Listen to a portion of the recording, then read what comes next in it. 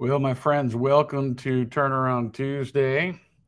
We're glad that you are with us for a very, very important gathering. This is more than a broadcast, it's a nationwide gathering.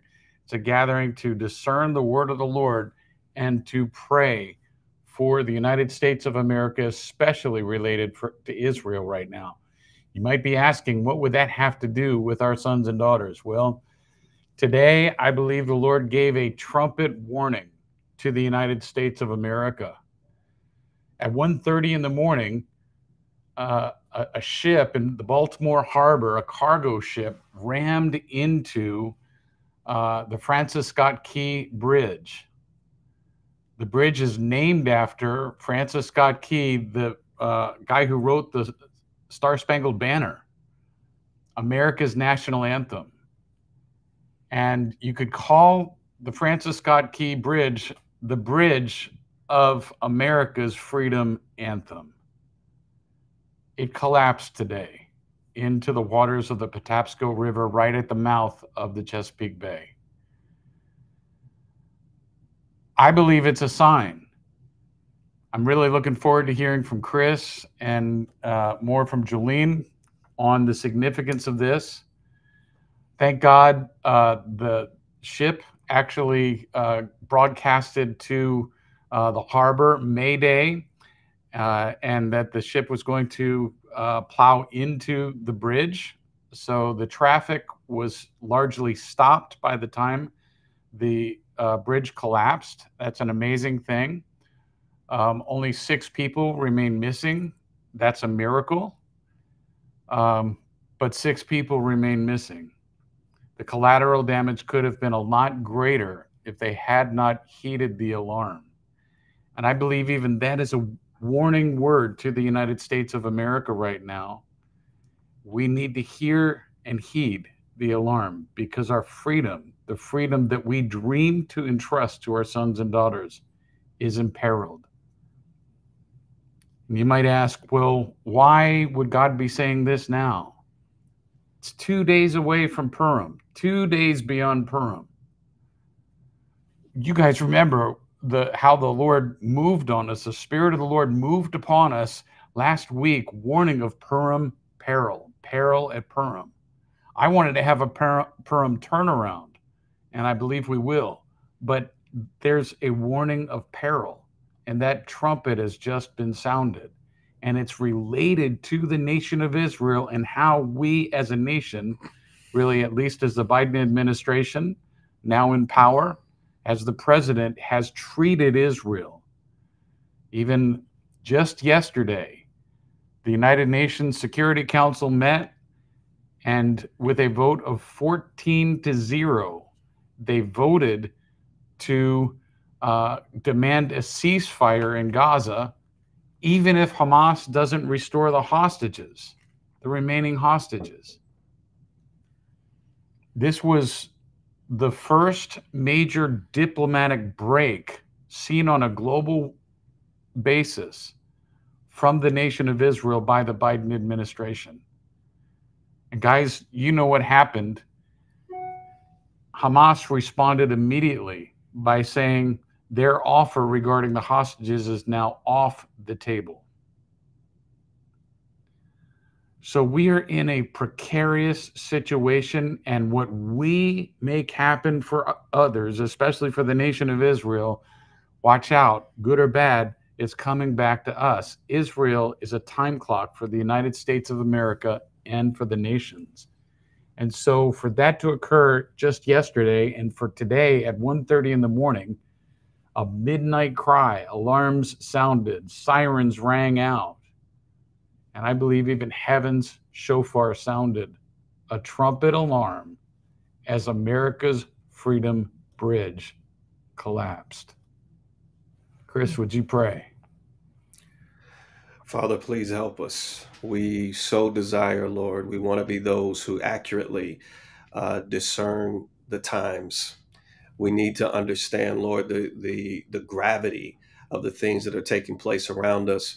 And Lord, we need to know how to move and respond in the face of these things. Yeah. So, Lord, I thank you for all of us who are gathered here today across the nation, Lord, and even across nations that are tuning in today. I thank you, Holy Spirit. You know the full mind and counsel of the Father. You have been given to us as the Spirit of the Son coming into our hearts, whereby we come into the intimate union with the Father himself. And through you, we do hold the thoughts and the intentions of his heart. So help us to apprehend, Lord, your mind and your counsel concerning the times and the seasons that we live in. Help us to accurately discern the things, Lord, that are taking place in our midst. And we thank you, Lord, for giving us the grace to respond with your way, Lord, in Jesus' name. Amen. And Lord, you're saying that it is a key bridge. Yep. You're saying it is a key bridge, that it's the bridge between America, the United States, and Israel. And it's a key.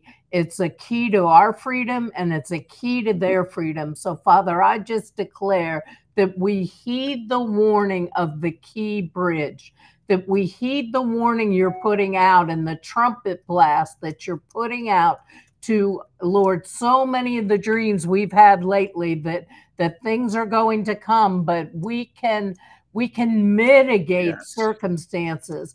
And Father, mitigation of circumstances has to do with decisions made, has to do with the rendering of our heart and where our heart is arched and where it is towards.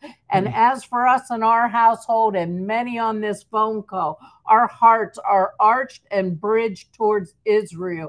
And we will continue to do that. Lord, this is a key bridge and a key sign to not just the body of Christ, but to the nation. Pay attention. Your freedom is at risk.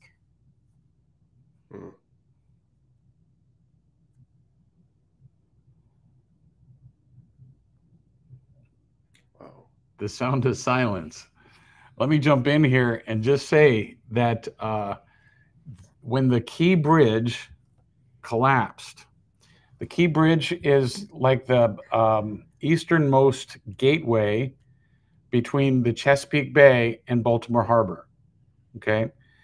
It spans 1.5 miles in length. We've traveled it so many times in prayer journeys, on and on. We've gone to Fort McHenry many, many times. It was actually, Francis Scott Key was in the Baltimore Harbor, not too far from where that bridge is, watching the bombardment of Fort McHenry from a British ship, from a British frigate ship. Okay.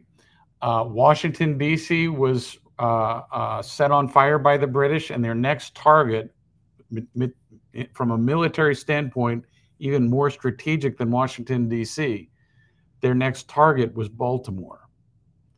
And they tried to collapse Baltimore with the major shipping port by hitting Fort McHenry, the guardian of Baltimore. Okay. This is during the War of 1812. During the War of 1812, an enemy that we had defeated and made peace with suddenly turned back around to hit us again. You've probably got some enemies like that in the spirit realm, especially. Just when you think it was safe to come out of the waters, boom, a nation you thought was your ally or a person you thought was your ally turned back around and hit. That's exactly what has happened in the War of 1812. So here's Francis Scott Key watching for one specific thing. He's watching by night. It's a night watch. And he's watching the bombardment, praying. The man was a strong believer. After the War of 1812, he got into law in Washington, D.C., but he also helped to start the Sunday school movement nationwide. He mentored the sons and daughters of our nation, even as the nation expanded from Virginia Beach, Chris Mitchell, all the way to California. So the Sunday school movement, which was so vitally important to the expansion of our nation and the preservation of our nation under God, he helped to pioneer. Okay. So he was watching for the flag, the banner over Fort McHenry, whether it was going to fall or whether it was going to remain through the night. And by dawn's early light, he saw the flag was still there, and he penned the national anthem, the Star-Spangled Banner. So it's this very waters into which the Key Bridge has now fallen. Mm. And Baltimore was basically the last stand. If Baltimore could survive, then America's sovereignty could survive. If Baltimore fell, then there was going to be a takeover. I believe the Lord's even warning about America's sovereignty being imperiled. And as we are trying to force Israel to hold back on rescuing the hostages and exerting enough force that Hamas finally says, okay, I believe we are imperiling our own nation. We've talked from the very beginning of 2024 about how the enemy is seeking to X out our nation. It's been an incredible warning. Something that was seen by Cindy Jacobs back in 1996 that the Lord brought back to our understanding for 2024. I had no idea at that time that there was going to be, that the solar eclipse that was going to cross America was actually going to form the completion of an X over America. So I'm telling you, by the word of the Lord, by the Spirit of the Lord, we must face the fact that there are supernatural enemies out to destroy our nation, its sovereignty, its freedom, its blessing. When the Key Bridge fell, the shipping lanes became blocked. The economy, in other words, Baltimore Harbor remains the primary harbor to import goods into the United States, into Metro Washington, D.C. specifically. And so no ship can get in and no ship can get out. The gatekeeping capacities are completely down. And I'm telling you, there's a warning in this. We are being summoned now to rise up and contend. So I'm glad that you guys have taken your seats on Purim. We've had that project from March 4th on through March 24th. And now the Lord is sounding the trumpet again. It's time to, from our new seats of authority, it's time to arise and contend. Yeah, I think I want to just amplify something, John, that you already touched on. And I think just even in the name of the bridge, the Francis Scott Key Bridge, and this key of Francis Scott, that phrase just keeps jumping out to me. I believe is what something that the Lord wants to highlight for us is to take up the key of Francis Scott, and that is to take the position and to watch through the night. And the reality is that in order for him to do that, he had to keep his eyes focused in the midst of the bombardment, in the midst of all of the artillery falling around him. In other words, there was so much activity and warfare raging around him, but in the midst of it, his charge was to keep his eyes focused, to hold the night watch. And I believe that that's key for us because there is so much noise that is taking place in the nation. Everywhere you look, and in the nations, everywhere you look, there's some looming disaster. Absolutely. There is on so many fronts, we have so many threats, but we need to keep our eyes on the key. There is a key through this time frame if we'll take it up. I believe, just as you said, John and Jolene, you mentioned it too. I believe that some of what the enemy intends to occur through this season it can be greatly mitigated, greatly mitigated. But the response of the body of Christ in this nation is crucial to what we see take place. So my thing is this. Let me just pray. Father, I thank you right now that you've unveiled a key for us to see us through this night, that you've even highlighted in the warning. You've also delivered the answer and the key to keep us through this season and through this night. And so, Lord, we thank you for the place that you've seated us, taking our seats during Purim. And we pray, Father, that we would have the grace and wisdom to access the key to see us through this night watch, Lord, in Jesus' name. Amen. I agree. I just put out a prophetic word for us, a prophetic word for the nation. And that's really emphasized, Chris. Let me just read the prophetic word to you. Now, this is subjective. I just want to say first and foremost, this is what I was impressed that the Holy Spirit was saying over this. The Lord of hosts declares, "Oh, say, can you see by the dawn's early light? Your shipping lanes are now closed. The gateway bridge of your freedom anthem has now collapsed. And as the sirens of your first responders blared, heaven's shofar is now sounding a key warning over you, America. Let my watchmen now arise as the nations unite in rage against my covenant land. I say to you, do not destroy the freedom bridge I have created between Israel and America, or I will lift the rear guard which I have granted, which has been credited to your account. The nations who fear you will see your vulnerability, just as in a time of great division they perceived Israel's vulnerability and dealt a deadly blow. America, are you yet still the land of the free and the home of the brave? Soon your bravery will be tested as terrorist nations now align against you as they have aligned against my covenant land. I say to you, watch, learn, and prevent this while there is still yet time. Yeah. Praise again the power that has made you and redeemed you as a nation. Seek my preservation in this hour of peril. Then a specific word to Jolene and me, but also two intercessors nationwide, and I believe still to the nation.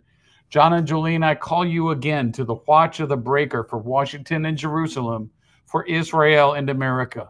Respond again to the sound of my trumpet, which is sounding over your land in mercy right now, not judgment.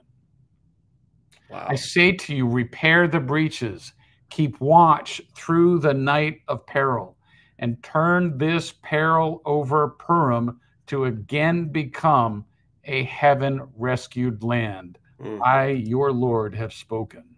Yeah, the scripture that keeps going off in my spirit this whole time is Isaiah 21:11, and it's the burden against Duma, and it says, watchmen, what of the night? Watchmen, watchmen, what of the night? The watchman said, the morning comes and also the night. If you will inquire, return and come back to me. The whole scripture is about the turnaround. This is turnaround Tuesday. This is turnaround for our children. This is turnaround for so many things. And he's saying, watchmen, watchmen, what of the night? You must inquire of me and you must turn.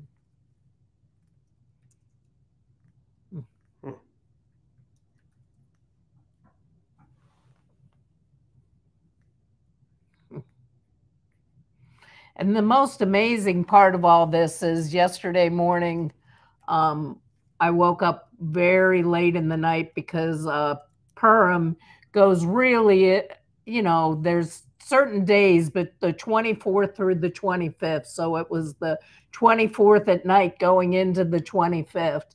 And I feel like the Lord had said to me on a turnaround Tuesday, and then we ran out of time and I wasn't able to say it. But I felt like the Lord wanted people to read the book of Esther.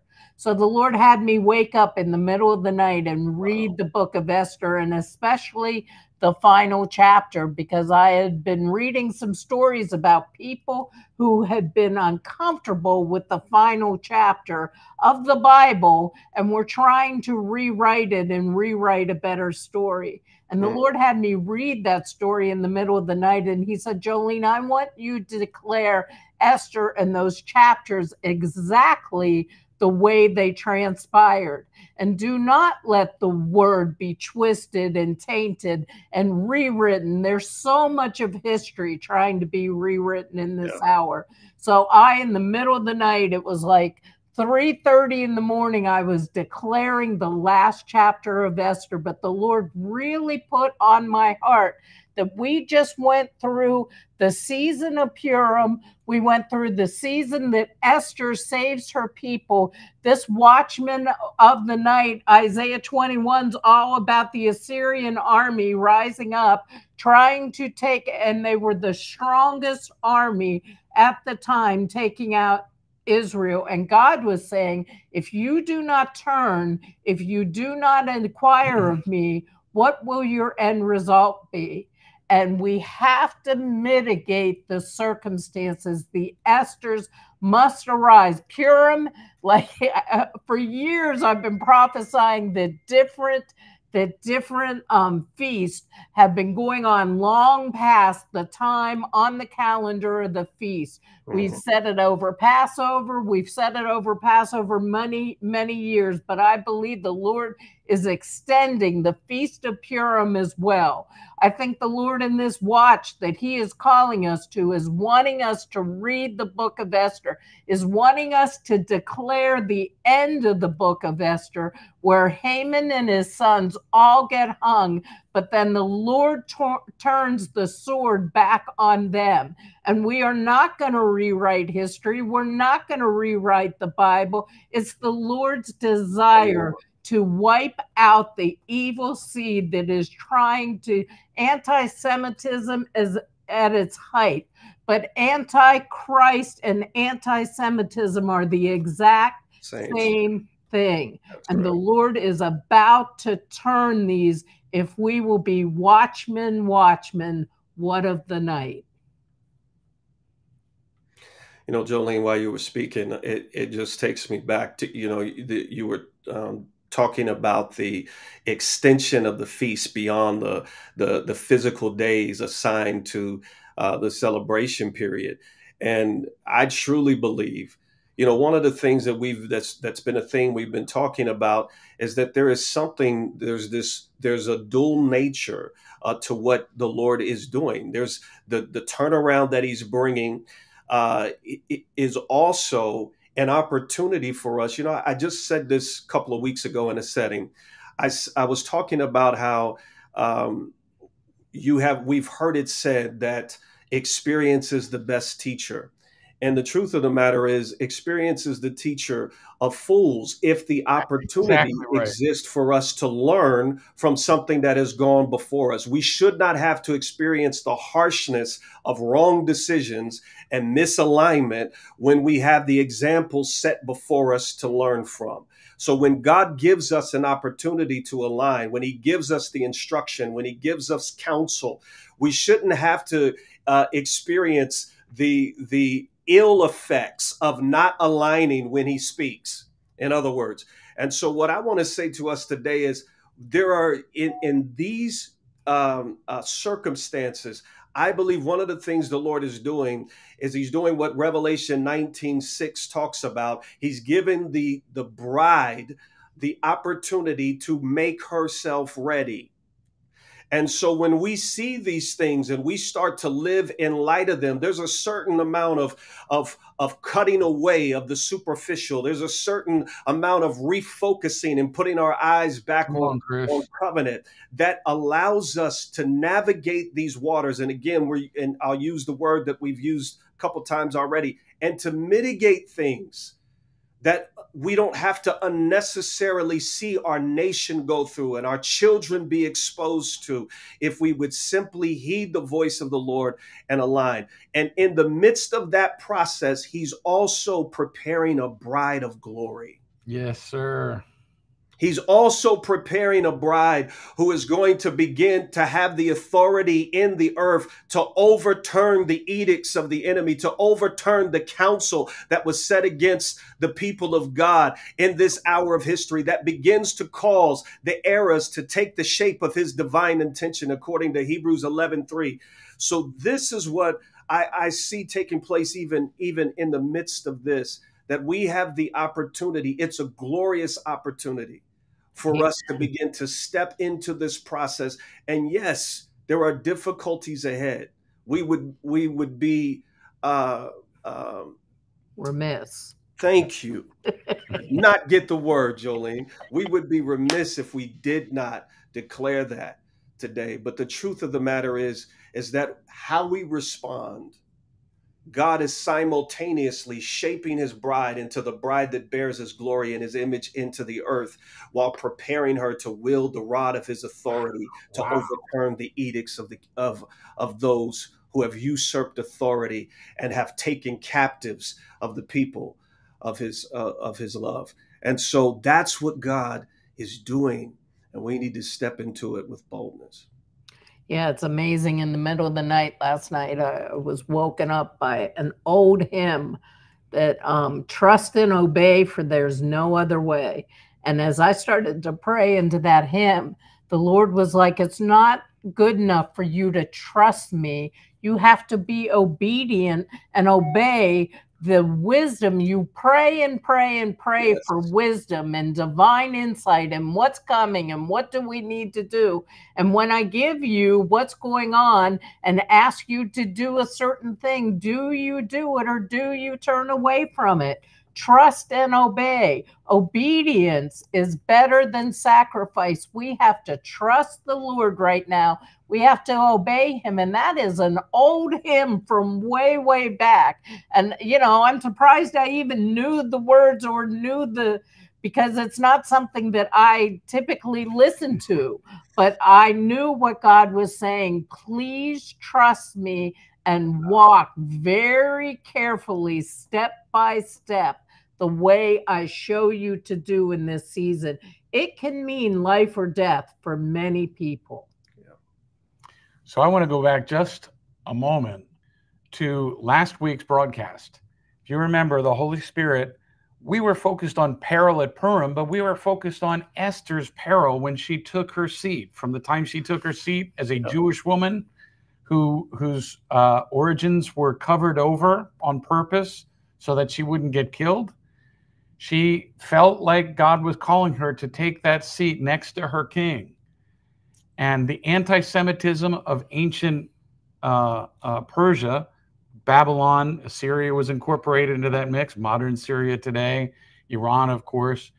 The whole Mideast essentially was under the Persian Empire after Persia conquered Babylon. Okay, so here's Esther invited to be the queen. And she's like, if they find out I am a Jewish woman, it's off with my head.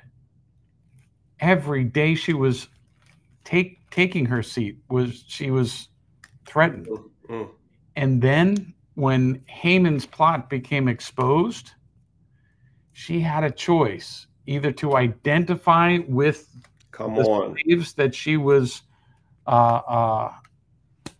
with, or she could just kind of blow it off and let everybody go and experience the Holocaust that had been planned throughout the entire kingdom, from Egypt to Israel, beyond Israel to Persia, beyond Persia even to India. That was the thoroughness of the execution that was about to come forth from the hands of Haman. She had a choice to make, and that was to take her seat in her own identity, not a false identity, and stand for her covenant people. We have that same choice today, right now. We don't understand this, but if we allow Hamas to remain in the land, they've already tried to take back strongholds that Israel kicked them out of. The hospitals. I mean, it's astonishing that they came back with 500 to 800 terrorists in, I think it's the Shiva hospital or whatever they call it, that Israel drove them out of. They returned. And there's more holed up in Rafah, probably with the hostages. Netanyahu said something very key, and it was backed up by Gantz. He said that if we allow Hamas a resurgence in Gaza, it's going to embolden Hezbollah to attack from the north. It's going to create the war that the United States is saying they want to try and prevent. And those words were backed up by Secretary of Defense of Israel, Yoav Gallant, who met yesterday with White House officials and today meeting with the Secretary of Defense at the Pentagon. It's so vitally important that we see this. We're not just emboldening Hezbollah and Hamas, but we're emboldening Iran. Yeah. And thereby emboldening Russia and China, who have aligned with Iran against the United States of America and Israel. This is all about our future, not just Israel's future. So we've got to take our seats of authority. The warning went out last week that this Purim itself was going to be a time of peril, that there were going to be terrorist attacks potentially in Europe and America as well as Israel. And we saw Israel, the continuity of the conflict, but it came to a whole new level at that hospital when the hospital that was cleared of terrorists, they all snuck back in while Israel was focused elsewhere. Mm. Okay, so that was Israel. In Europe, Western Russia is considered part of Europe. And in Moscow, Western Moscow, a suburb of Moscow, at a beautiful concert hall, 137 people were killed by terrorists. These terrorists were not from the Ukraine. These terrorists actually were ISIS terrorists who came from Afghanistan to strike Russia. Okay? So this the elevation of jihadist warfare against sovereign nations is accelerating. France is on the highest terror alert of the nation right now as a result. And I'm not saying this is a terrorist act with the boat plowing into the bridge, but it might be. The captain seemed to try and take evasive actions to prevent the boat from going, but it was going at 8 knots an hour, which in a little harbor like that is really, really fast. And he couldn't slow it down. Not only could it not slow it down, but when he tried to turn it, it looked like from the video that it turned right back around and made a beeline right for that pillar. And I had to watch as the power went out on the boat and came back on and went out and came back on. I was wondering if maybe the captain saw that it was beyond his ability to control the situation, so he just shut down the power and tried to steer it manually through. The harbor guy was in charge, not the captain. Well, yeah, the harbor guy who was doing it. So what it looked almost like is that someone else other than the harbor master or the captain was actually in control of that boat. Mm. I'm not saying that that's true, but it is a possibility in this age of AI. You would be very surprised the level of control exerted through AI against our nation. Let me give one more quick thing to scare y'all. Example of that. Last week, there was a warning about America's water supplies because China and Iran both hacked the water supplies of communities across the nation.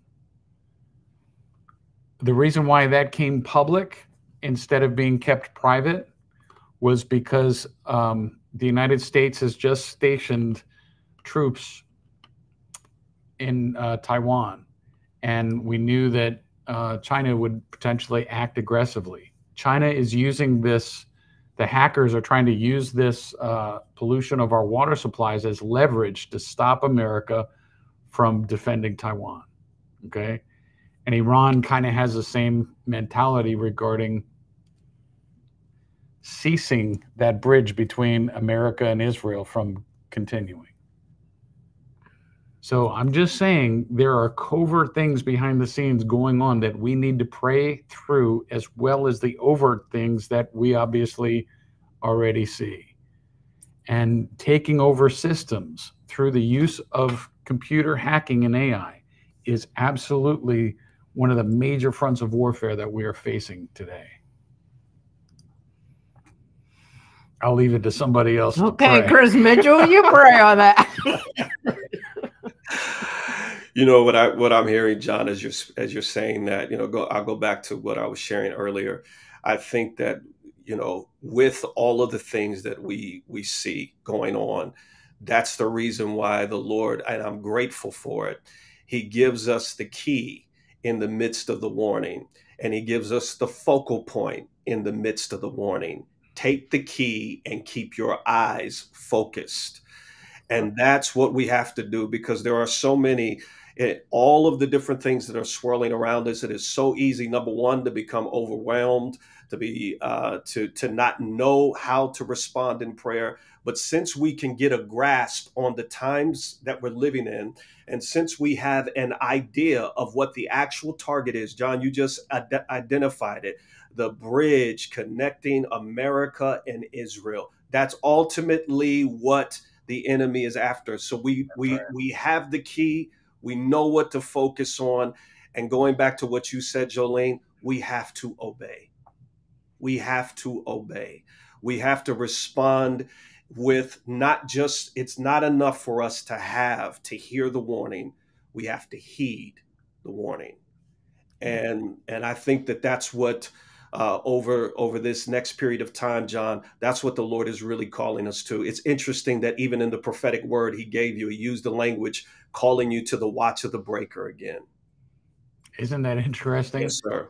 And, we've been doing nothing all year except watch in DC. Yep. Mandated to watch. Oh, I want to get going with this, blazing torch moving in the figure 8 across the nation. And the Lord's saying, watch, keep watch, keep watch. I was kind of rebuked in a kind way by the Lord. Luke 10:1. I was, like, Lord, we should be out there, and He's saying, no, secure your seat. Mm-hmm. Mm. Yeah, and there's many things that are being overturned just by the fact you're sitting in your seat. Come on. By the fact I'm sitting on the porch overlooking Washington, D.C. Many times people have been asking me, well, what are you praying about? Do you have any big prophetic word? And it's like, no, Jesus is just coming and being with me, seated with me, and we're watching over the city. And then he'll wake me up in the night and tell me what to decree, what to declare. But the bottom line is I'm obeying. I'm keeping my eyes on Him. The truth is the enemy will keep this 3-ring circle. It's going on all around us. Look here, look there. This is happening, that. We can't get caught up in the juggling act of the enemy. We have to keep our eyes on what the Lord's doing. And when He looks at something, I look at something. Come on. When He decides to do something or declare something about something, I declare it. You got to stay in TikTok to the holy clock and decree and declare what the Lord is saying, what He's watching. Watchmen of the night, you're watching what the Lord is watching. That's right. You're agreeing with His prayers, and we can turn this around if we do Isaiah and turn and inquire the Lord. Turn my people now. Now is the prophetic word. It's time first to be before the very face of God. And, you know, in Luke 10:1, it says this: Jesus was sending his people into the city 2 by 2 to prepare the way. And he sent them 2 by 2. In the most translations, it says ahead of him into every city. But in the King James, it actually says, it translates the word rightly. He sent them 2 by 2 before his face into every city that he was about to go. Yes. And what I realized is we are right now in this season in an apostolic sending before the face of God, so that we can then be sent into the city with his grace, his wisdom, and authority to bring the turnaround. So I am cherishing this time as much as I've cherished any other season. You know, back in 2016, Jolene and I were halfway around the nation by now, you know? Rolling around the nation on the glory train, declaring God's turnaround. And it looks different this way. It looks different in 2024. There's a new expression of the turnaround movement that he's bringing. And remember, the turnaround movement is really the spirit and power of Elijah, who turned a nation back to God, who turned the sons of Israel back to the Lord their God, who turned the hearts of the fathers to the children and the hearts of the children to the fathers. That is the anointing, a new level and magnitude of the anointing that he is releasing right now. So why don't we pray? And Chris, why don't you start off and we'll jump in, and then you seal it up. So, Father, we thank you for the summoning before your face. You set us apart to the sender himself. You call us into encounter with yourself, Lord. And we thank you that we are like arrows. Your children are like arrows in the hands of a warrior. And Lord, there are some seasons where it's seemingly we're being drawn back, what looks like in terms of how we're moving. It's a drawback season where you're drawing us into yourself for the purpose of releasing us to hit the target, to hit the mark. Yes, sir. So, wow. Wow. So we thank you today, Lord, for what you're doing. We thank you. The bullseye is yet before us. And Lord, we yield to the drawing back into your person, Lord, that propels us into the bullseye of your divine intention in Jesus. Really good. Really good. So, Father, we thank you. We are the weapon in your hand. Yeah. We thank you that we are the arrows that you are sending out. Yeah. And we thank you, Lord, that even when you draw back an arrow, there is a tension to want to let it go earlier than it needs to go. But Father, I thank you that that tension is actually strengthening and making the arrow go longer and further. And I thank you, Lord, that we will be seated in our place, taking the tension of wanting to fly too early, Lord. We want to be that arrow in your hand that goes at the perfect timing and takes out the enemy, fully takes out the enemy. We are not going to rewrite history. We're not going to clean it up. We're going to say we agree with Israel. Fully take out your enemy in this hour, in Jesus' name. It's time that Haman be taken down and the saints released to possess the kingdom. That's where we're going with this. And we've had an amazing broadcast today. I want to just reiterate the word. Let my watchmen now arise as the nations unite and rage against my covenant land. I say to you, do not destroy the freedom bridge that I have created between Israel and America. Let's be repairers of the breach, repairers of the bridge. Let's see the hand of God preserve our nation to a brighter future. Amen. We love you all. God bless you all. Have a wonderful day. Have a good day. Blessings. Bye-bye. One more thing, please share this with your networks. Share it on social media, get the word out. Okay? Anybody who knows President Biden, please, in all humility, get this word out to Biden and his advisors, okay? God bless you. Love you guys.